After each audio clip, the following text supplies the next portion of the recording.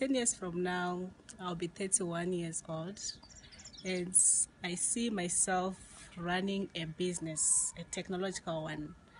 For example, an internet cafe where I'll be helping people in my community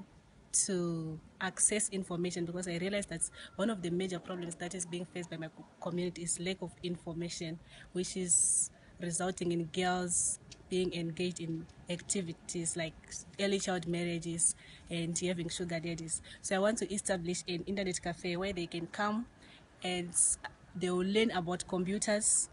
they will learn about how to get exposed to the world, they learn about browsing, googling, and they will have access to a lot of information. And also